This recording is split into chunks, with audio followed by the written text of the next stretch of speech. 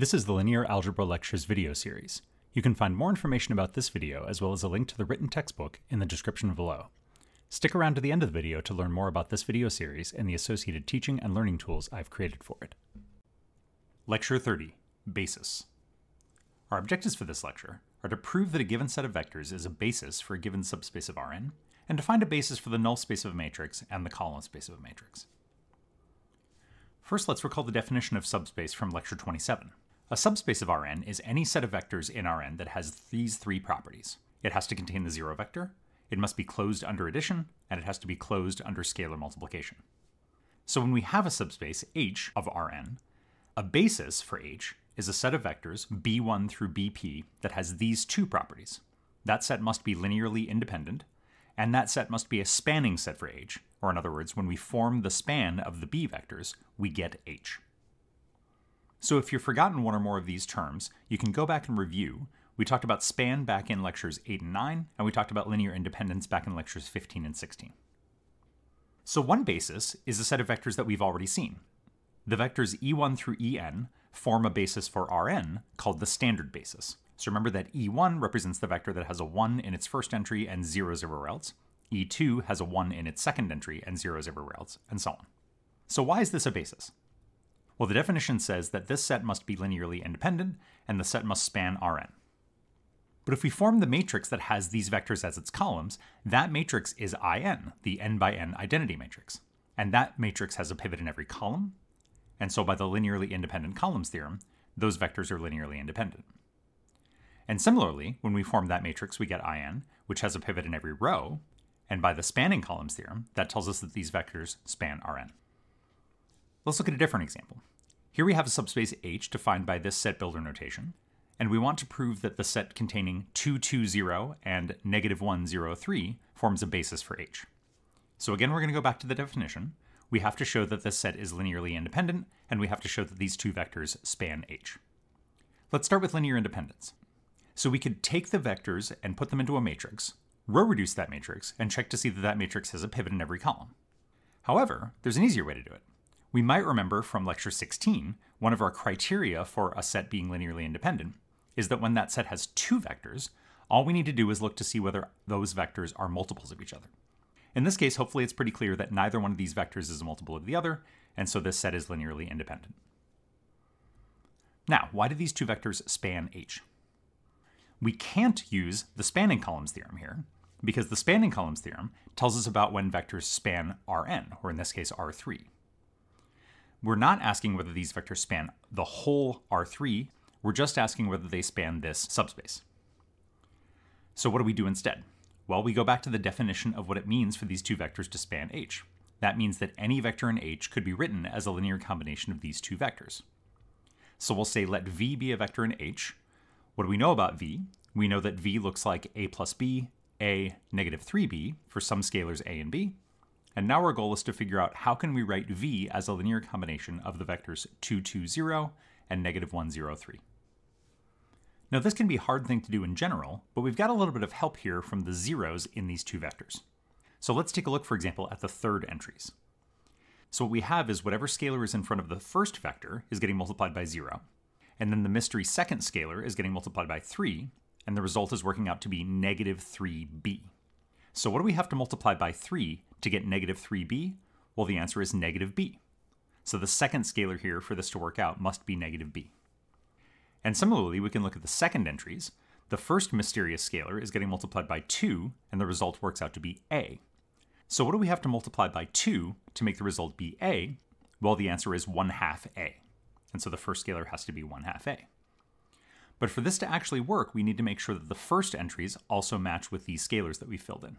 And we can check that. If we multiply 1/2 a times 2 and negative b times negative 1, we do in fact get a plus b.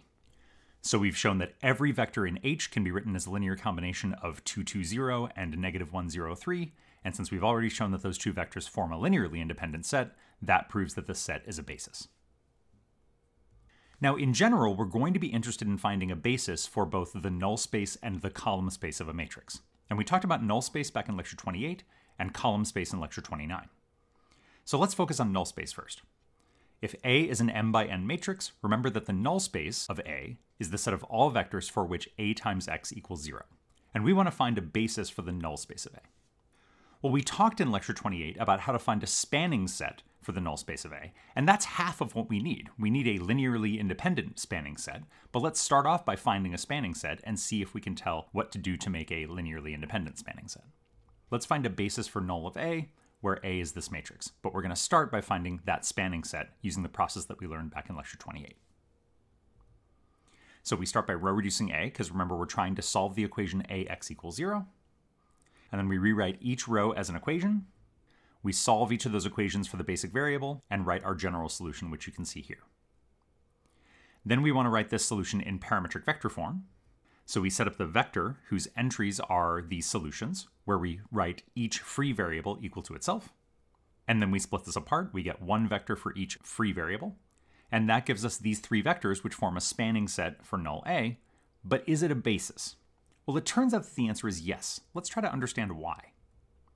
So what we need to know is why those three vectors are linearly independent. Well, what we're going to find when we find our parametric solution is we're always going to have one vector for each free variable. And if x sub j happens to be one of those free variables, then that vector that has xj in it is going to have a 1 in its jth position, and all of the other vectors in my parametric solution are going to have zeros in their jth position. And so if a linear combination of those vectors happens to equal the 0 vector, well then the coefficient of the only vector that has a non-zero entry in its jth position, well that coefficient has to be 0. But then that means all the coefficients have to be 0, and that would prove that the set is linearly independent. Let's see how this works out for the solution that we just had.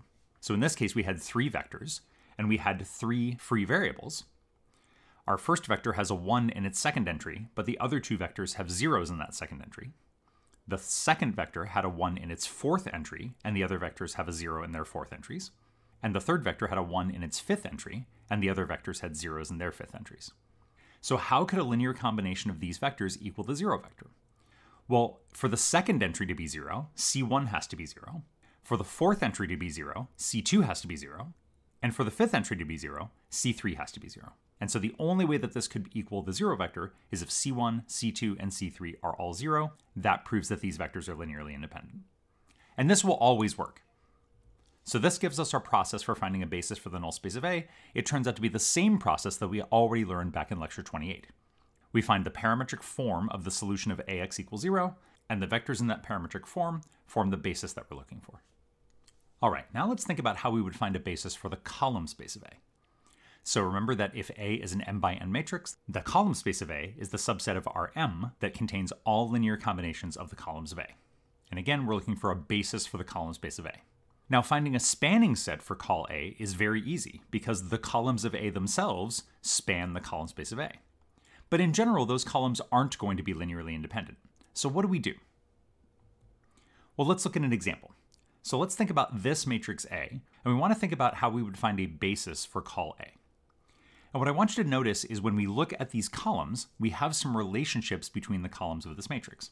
For example, the second column is equal to 4 times the first column, and the fourth column is equal to 2 times the first column minus the third column. So in other words, some of the columns of this matrix are equal to linear combinations of other columns. And we can see those relationships easily because A is in reduced echelon form. Now, what this means is we can take any linear combination of all 5 columns of A and eliminate A2 and A4 because those columns are equal to linear combinations of other columns. So for example, if we had this linear combination of the 5 columns of A, how could we rewrite it without A2 or A4? Well, all we do is we replace the A2 in the linear combination with 4A1, and we replace the A4 in the linear combination with 2A1 minus A3. We distribute the multiplication, collect like terms, and we can rewrite this as 11A1 minus 2A3 minus 3A5. We can always do this. Any linear combination of the 5 columns of A can be rewritten just in terms of A1, A3, and A5. But those 3 vectors are linearly independent, and that shows us that the set A1, A3, A5 is a linearly independent spanning set for col A. That's a basis for col A. So what this example shows us is that we can form a basis for col A by eliminating any columns that can be written as linear combinations of other columns.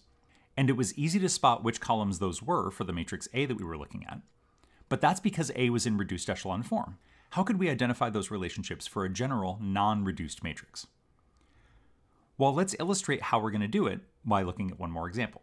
So here we have a matrix A on the left and its corresponding reduced echelon form on the right. For now, let's just focus on the matrix B on the right, and we'll talk about how what we're doing connects back to the original matrix A. So in the matrix B, we've got two pivot columns, and notice that each of the other three columns is equal to a linear combination of one or both of those pivot columns.